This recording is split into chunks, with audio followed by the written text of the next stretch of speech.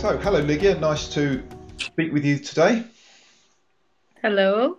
Hello, Chris. How Hello, are you? I'm very well, thank you. And do you want to just introduce yourself, tell us where you're from, and tell us a little bit about your art? Yes, of course. It's a pleasure to participate on Artocalypse. I'm very happy with this project. I'm sure that it's going to be amazing. I'm an artist from Portugal. I'm a painter. I'm a sculptor, and I compose music. In the past I make some vocals, but right now I'm in standby because I'm very busy painting. Yeah, Um, I'm happy to give this interview and talk to you, and I'm very happy. it's fantastic. And you've got some news for us, haven't you? So I'm going to cut across to the image that you've given us. Mhm. And you heard some fantastic news yesterday. So do Yes, you want it to? was a nice surprise. It's my first art trophy. I'm very happy with this. He calls the La Palma del Oro, by the Gallery Art Expo, and the event was cancelled, but they shipped me the art trophy. So yesterday I come to the post and I said, "Oh, what? I have an art trophy! Oh, Great, amazing! I oh, was not expecting, and I'm happy with this." So just sharing the good news. that's fantastic news. And you would Yes. have, so it's obviously the gallery is shut, but they have awarded. And are they doing that as an online exhibition as well? Um, the art trophy, it was win with a painting that calls the Magic Blue. Is a horse painting. He's not here at the moment. He's in New York Wow. with a friend of mine. She stay with him, but I never think that this painting were the winner. But Wow. I'm very happy with it. That's great. And it's The Sally horses. and it's fantastic for the Artocalypse to have an award-winning artist Yes, playing in our exhibition. That's fantastic for us. So, thank you so much. and I hope that, and the winning picture, will you be able to exhibit it for us in our exhibition? Yes, I'm going to exhibit. I'm thinking, artists are. Sometimes we are confused, but I'm preparing something good with horses and some ocean waves, Yes. and it's going to be surprise, something new. I'm not going to make these paintings right beside me in one or two, but I will make purposely for Art Apocalypse Wow. some new paintings, and I'm working on it right away Fantastic. because we don't have much time, right, Chris? No, we don't have much time left, and Yeah. so it's great for our visitors to know that you're working on that, and they can expect to see that painting revealed in Amazing. 2 weeks. That would be fantastic. So we're also looking at a picture on the left-hand side here of your studio. Yes. So tell us a little bit about your workspace and how it inspires you. And First, I live always near to the ocean, to the beach. That get some influence in the paintings. I I see many sunsets, and the sun in the water makes some sense in my paintings. It's a magical thing that all of us we should share with each other. So I decided to make some series this year. It calls the series Ocean. yeah, I'm going to yeah, show a little bit. And this is one example. We have the mermaid here, yes, as lovely. you can see, Yeah, and and the boat, and the sunset, and the seagulls. The mermaid also is a mythologic character that in here in Portugal is very appreciated because we are pirates of the sea, and all they can see, how yeah, they say about us. But I like very much the series Ocean. But in 2002, I start with the series Horses. That's why that I got my first recognizing in 2002, but not like a art trophy like right now. wow, that's amazing. So yes, and the watercolors was accidentally making. because I was trying to make something else. Then it starts an idea, like accidentally the water comes in the paper, and I said, "Wait, let me think. Maybe we got something." And always like this, the good things becomes like for insignificant things like water in the paper, and then I start to make some moves, and then born the series horses, and then it's got Yeah. my my hand almost 200 watercolors made. Wow. Yeah. So for example, when you paint, let's say, for example, when you paint your ocean scenes, how do Mhm. you do you go down to the ocean and sketch there, or do you paint there, or do you paint back in your studio, or do you start out in nature? No, let me explain something. One curiosity. All the painters and all the artists have a visual memory. We memorize the image very clearly. Normally, a painter or an artist have past memories very old, like childhood, very marked, and we can reproduce again Yeah. years later in front. That's why that when I go to the beach or when I go to some places, there is some points that we memorize completely. It's very easy. That facilitates the work of the artist. That it just think and just go to the paper. Normally, I don't use sketches. I start. Yeah. You just It's more start or less like this. straight on canvas. Wow, Yes, that's completely. fantastic. So you think so by now you've completed, and is it mostly watercolor, or you're now doing oil? Oil color. I use oil color in the painting. Sometimes I get the glow art painting. Yeah. This is a new technique with the in the blue light LED, the paint is going to start luminous. It's very interesting to Oh the wow. viewer. I Yeah. have some paintings with this kind, like this one behind me. Yes. This Yep. lady, Yes. as you can see, she looks like a little bit dark, but then when I close all the lights and I put the blue light, it's going to be amazing, like for fluorescent, luminous. It's very interesting. Yes. There Wow. is many techniques. There is many ways to make art. Yeah. Yes. As I'm finding out in the Artocalypse, we have many ways of doing art. So let me ask you. Oh, let me go on to here first. So let me ask you, Ligia, what inspires you about the Artocalypse? Sorry, you have to repeat Yeah, your that's okay. question. Let me say again. So let me ask you, Lydia, what is it about the Artocalypse that attracted you?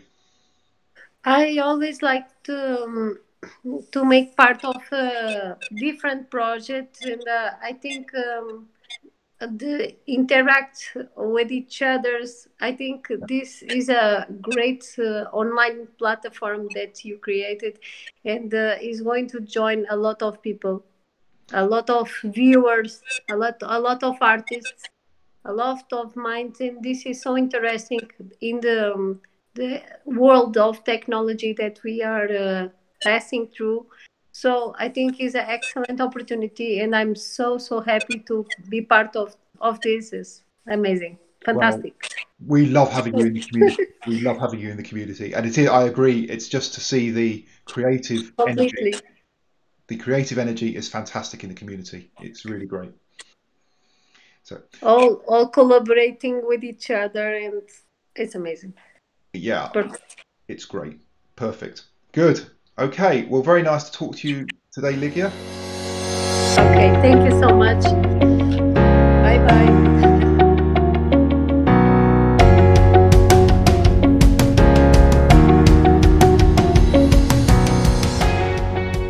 Good evening, Kimberly. Nice to see you.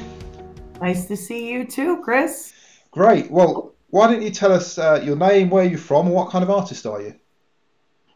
So, my name is Kimberly. I am from New Jersey in the United States, and I am mainly a abstract artist, digital artist, poet, photographer, and I have a big interest in learning more about creating films and directing films down the road, obviously. But for now, yeah, I have a huge library of work and just trying to knock it out and get it out there to the public. An amazing library of work, which we'll dive into just the teeniest fraction of in a second. But tell me first of all. So you've mentioned there. I mean, you're pretty much covering a lot of the arts, really, especially if you add in filmmaking and video. But just so tell me a little bit about your working environment, how you like to, how you actually work, your studio. Are you outdoors? Are you indoors? Getting inspiration? How does that creative process work for you? Right now, currently, I work, like you can see behind me is literally where I work. Yeah. And I'm one of these people who just believes when the inspiration comes, it comes and you should follow it. Whether you're outside or you're in your very small apartment and just trying to make space to be creative. So that's pretty much what I've done behind me. But previous to that, I spent where this big library of work that I just mentioned before came from about a 5.5 year period of my life where I had been struck with about 10 debilitating illnesses all at once, and the main two being Lyme disease and endometriosis. And I actually advocate for those two things because people don't talk about it enough, and it literally destroyed my life, physically, mentally, emotionally. I spent 90% of my time for 5 years in bed, and in and out of hospitals and doctors' offices.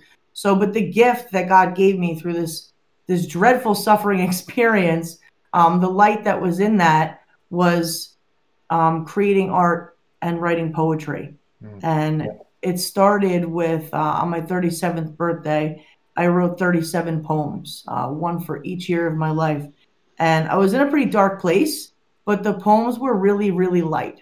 And when I look back now and I think, geez, this over 30,000 pieces of art I've created and maybe 600 or 700 poems came literally just from that first day. And to me, it's a big representation of how when we are at our lowest points, the things we need come to us, and they're like gifts, and we have to embrace them, even if we don't know in the moment that it's a gift. And maybe we're just using it as we call it, maybe an outlet.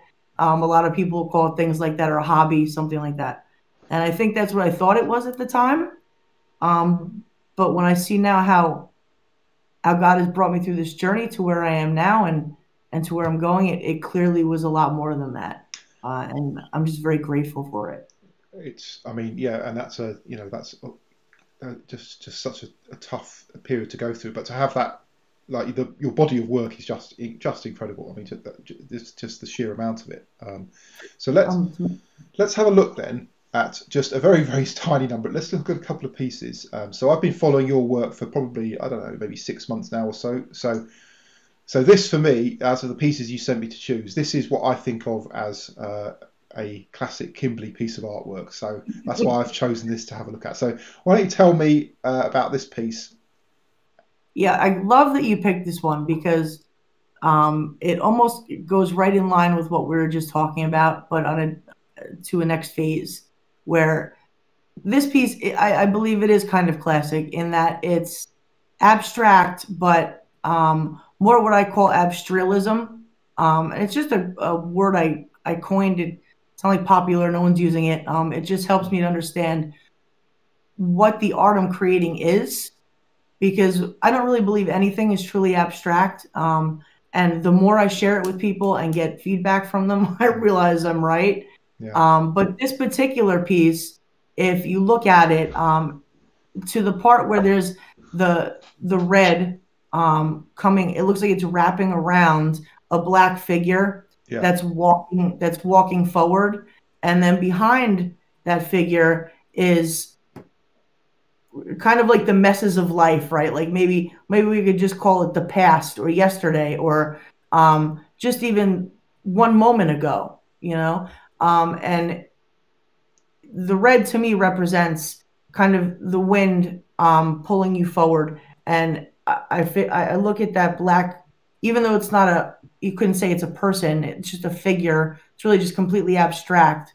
But when I see it, I see a person, maybe myself, walking out of a mess, being brought into a clean space, a new beginning, so to speak, a new fresh thought, which I think is very appropriate for this time period that we're in, because it's very easy to get caught up in the negativity, and you look to the left and all of that almost looks like chaos behind the figure that's walking forward. And to be able to leave that behind and still come into, you see the white is what she's walking, or the figure is walking into, just represents a spiritual state of mind, being able to leave the problems, the troubles to the side behind you, allow yourself space to be forgiven, because we have a hard time forgiving ourselves, let alone other people, of our own thoughts, our actions, things of the past, things we're very critical of about ourselves and about the world. The colors that are in here, I mean, if you look at it, I even use certain textures. It's a digital piece of artwork, by the way. But the digital brushes I used also reflect these things. Like the green is just almost looks like just little strokes. It looks, it's meant to represent trees and nature.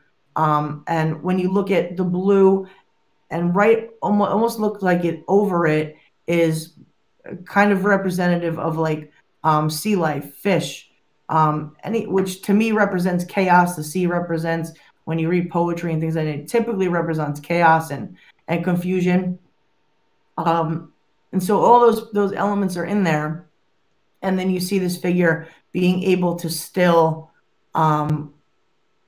with spiritually come out of that. And I feel like that's what it is, like that. It almost looks like a foot is taking that next step, like out of that chaos and into a new fresh, new beginning, mindset, or next future. Yeah. Yeah. And that, I think, is the first. So one of your characteristics, I think, of the way that you. So that's the first time I've ever heard you, I think, talk about one of your pieces of work, because your usual mode of engagement on the LinkedIn is to put your piece up and then ask for everybody else's opinion or interpretation, rather, of what they see in it. So we don't usually get to see your interpretation. So but that's a big part of it for me. I want that. I don't want to title my pieces. I don't want to put just my perspective on it, because I don't believe art is meant for that. I believe art is for our heart and soul. That's why we create. But we create for others. It's almost like a mirror, and it allows us, in my humble opinion, it's almost like a gateway for not only us but our audience or our viewers to be able to be free and to discover things maybe about themselves or about the world that they didn't really think about before, or that they themselves can't express. So when I ask people for their feedback, it's because I want them to feel they're a part of the creation as well. It isn't, here, I'm pushing my thoughts upon you. I want them to feel free to be able to express what this creativity is doing to them. Because when we look at something, or we read something, or we listen to something, we have this digestion that happens, and it comes in through us, and it affects us. And I want people to be affected positively, but I want them to be able to be free to express what it is that's happening in their daily interactions, so that they can better have discernment of their own thoughts and take control of them. And that's the purpose of why I ask people so much to be involved in my process. Yeah, and people love it. I mean, you get great feedback. You get welcome. You do. Yeah. You get a lot of you do get a lot of engagement on that, because people, when you give people the space to do that, then they do respond, which is what. Okay, so let's so that is as I said, I would probably call that a classic Kimberly piece. So this other piece I picked out because this is, I've never seen anything from you before that even in this, that's very, is in that kind of style of, it's not abstract at all. It's very clear what the subject is, and again, a piece of digital art. But Yeah. but clearly, I'm guessing this is perhaps your niece or somebody close family member. It is. This is my niece, and she is the other creative in my family. And there aren't really, it's me and her, and that's it. Everyone else is they have very structured jobs. But when I was going through all of that with the sickness, she was like this little light that would always come in, and I would see her almost every weekend. My brother would drop her off, and just something, she has this way about her that she's very gentle, and she's very kind, and she's very generous, and she's not critical of other people. And this what she's holding here is one of her teddy bears, and she names them, and she has, I mean, I don't know if anyone remembers, but as a child, I don't know if I was the only one or only creative people did it or what, but like you'd have like a little teddy bear family, and you'd name them, and this kind of childlike thing, but she's so almost motherly towards the way she was, very motherly towards this little teddy bear that she has. And it started as a photograph. And what I generally do with digital art is, if it's not a painting, and even with my paintings, the digital paintings, and also my traditional work, I'll take that and put it in a digital format, and so that I can manipulate it and try to pull out what it is that I saw, and I feel like this did that really well. The particular software I used and the way I manipulated the photo, I feel like you get that feeling of this just young, innocent girl, like just being very caring and gentle and sweet. And it's kind of how she made me feel for, 5 years every time I saw her. Yeah. I did quite a few pieces with her, and she's actually in the film, that collaboration film that is going to be premiering at the Artocalypse. So you'll get to see her in all of her glory, and all the pieces will come together, and you go, oh, I see what you mean about her. She's just like this little ray of light, and I love creating anything with her. Like when I have pictures of her, I have a couple paintings I've done of her, and yeah, so that's that. Well, yeah, and then she's the next generation of artists to come on next, isn't she? So definitely, absolutely, to keep the world turning. So great. Well, that was. So we're going to see those pieces and some more in your exhibit this weekend. Yes. I don't know how we're going to contain the 30,000 pieces of artwork into a small booth, but we will have to. No. We will look Hopefully, I'll be able to narrow it down. Hopefully, we've got it narrowed down. Okay. All crossed. So just tell me a little bit about what attracted you to the Just tell me a little bit about what attracts you to the Artocalypse. So yeah, the Artocalypse to me is, I think the most important part about it to me is the collaboration, the community and the collaboration.